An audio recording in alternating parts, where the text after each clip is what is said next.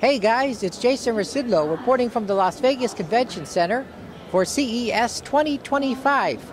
Come along with me as I explore the latest in vehicle technology.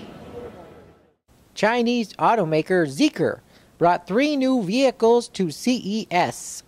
We're going to highlight 2 of them. The 001 FR is an electric shooting brake with a 100 kilowatt per hour battery offering a range of up to 435 miles.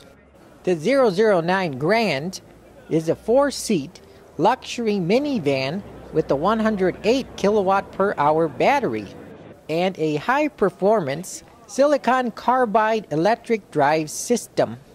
Kubota showed off several new solutions for residential, agriculture, and construction sites. First, the AGRI Concept 2.0 is an electric tractor concept offering data, AI, automation, and electrification as a choice of powertrain for when you want to drive and autonomous when you don't. It's a fully autonomous small tractor that also allows folks to enjoy driving it if they want to. It's got a cab that lifts up, so if you're in a situation where you need to jump on the tractor and drive it, we still give folks that option. We know that we're not going to be able to just get to full autonomy in one leap. We're going to need humans in the loop for a while. And there's folks like me that enjoy driving a tractor, and to be able to have that optionality of maybe it's the springtime and it's a nice perfect day and I want to go mow, maybe I want to do that. But if it's a hot middle, Texas where I live, maybe I don't want to do it that day. Maybe I want to send the tractor to do it by itself. I have that option with this platform that we have. Easy to use flexibility, controlled by remote or the onboard joystick, with near future iterations offering completely autonomous operation, making the user experience as enjoyable as the KATR is effective. Next, the KATR is a 4-wheeled, all-terrain, multi-function robot. The KATR maintains a level cargo deck when working on uneven terrain and can work autonomously or remotely to tackle a range of versatile applications in agriculture and construction environments. And on the top here you can see we've got our plant health imager. And this imager can be swapped on and off with different implements or tools depending on what your task is that you're needing done. And this particular one has advanced cameras and imaging systems. They're looking for plant health. They can look at near infrared and infrared wavelengths, and there's certain types of plant anomalies that are not going to be present to the human eye, but a camera can see them readily. And with machine learning technology, we can give growers the advanced warning they need to take care of those issues right away. Hyundai Mobis introduced its all-new full windshield holographic display. It features a panoramic projection of various driving information, navigation, and infotainment data across the vehicle's front windshield. Oshkosh showed off its new electrification, AI, autonomy, and connectivity solutions for everyday heroes. First, Oshkosh introduced its collision avoidance mitigation system for first responders. It uses sensors and radar to detect the speed and proximity of oncoming vehicles.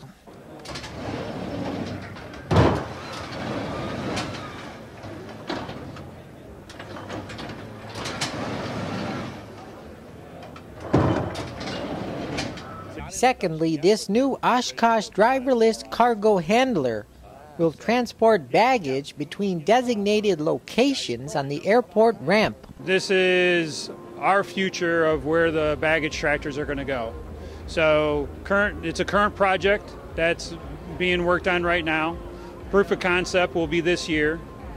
This is fully electric, so this is point of use. So for 90% of our customers that are taking product from the aircraft to the sort facility or sort facility of the aircraft, this has that ability to fit that need instead of having an operator do those long distance drives from the sort facility out to the aircraft. They could reassign those people to other more important tasks and have this do that drive for them. The first vehicle is going to be built in 2025. We're looking for a key customer agreement later this year, early 26, once we have the basic development part of this done. Finally, the Oshkosh Harr-E is an autonomous robot designed for on-demand garbage collection to help manage your weekly chores. It works alongside your smartphone app or virtual at-home assistant. And what Harr-E will do is will come to your doorstep, collect your refuse, and bring it back out. So much like you would order an Uber, you get your phone app, you click on the app, you call Harr-E out when you have some trash that you want to throw away, and Harr-E will come to you. So in this simulation, Harr-E is coming at my doorstep. If I throw some my refuse inside there or my recycling, I'm ready. I push the button saying that I'm ready for it to go. Harr-E will close, and it will then take it away to the dump site of your community. So Harr-E shows off Oshkosh's expertise in autonomous capability and electrification.